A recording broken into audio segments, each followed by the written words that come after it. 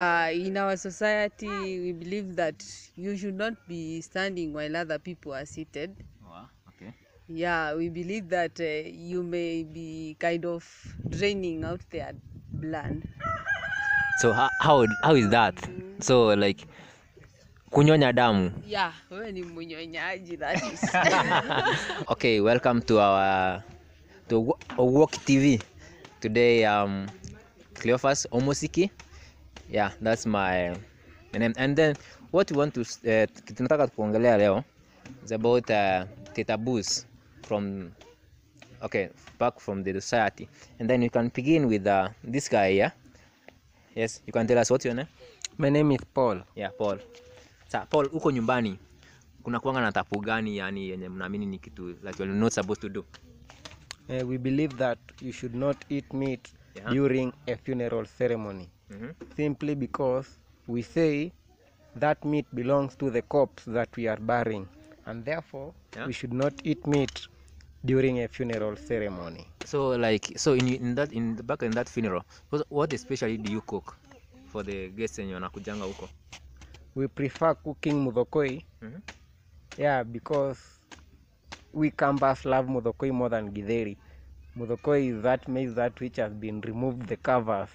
Oh, okay. So umesema mudhokoi na githeri ni different? Yeah, mudhokoi and githeri are different. So hakuna venye mtu anaweza pika any other kind of food apart from mudhokoi kwa funeral? No, not that alone. You can also cook rice. You can also cook potatoes. Yeah, but you should not at all cook meat, because you are burying a corpse. You might have just slaughtered the corpse and cooked it as the meat. Wow, okay. Hope umesikia hiyo bwana. Okay, yeah, let's move to our next guy here. Then you can tell us your name and then where you come from. Oh, I go by the name Jenga. I come from Nakuru. Ni tabu gani inakuanga huko Nakuru sasa? Nakuru. Yeah. Nakuru mostly sana nikiweza ielezea. I live with a Muslim mostly. Yeah. No, are you a Muslim? I'm not a Muslim. Okay. I've just stayed with them. Yeah. So you can tell us. So the taboo from my community, what I can say, what I heard through hearsays, not what I have seen in my community. Okay. It's that a guy, you can't sleep in your in-laws. Wow. Why? I believe so. It means there is something bad is going to happen, but I've never gotten a reason to say so. Since it's theories I heard about it. Ujai kutana na wahenga wa explain. Yeah, since tuseme modernization, it's killing our culture. Okay, so now you hear that, and then yeah, let's move to this beautiful lady here. Yes, mambo. Poa. Unakuidaje? I'm Agnes. You look good. Thank you. Yeah. Now unaweza tuambia home ni wapi? Yeah, mi natoka Kitui, a place Kondi Mwingi. Yeah. Sawa, watu wa kwenu wanakuona sahi. Unaweza. Okay, let's go back to the taboos yenye inaweza kuwa kwa huko nyumbani. Ni kitu gani mnaamini like is a taboo, kitu mbaya like kufanya? Yeah, in our society, we believe that you should not be standing while other people are seated. Wow, okay. Yeah, we believe that you may be kind of draining out their blood. So how is that? So like kunyonya damu. Yeah, wewe ni mnyonyaji, that is.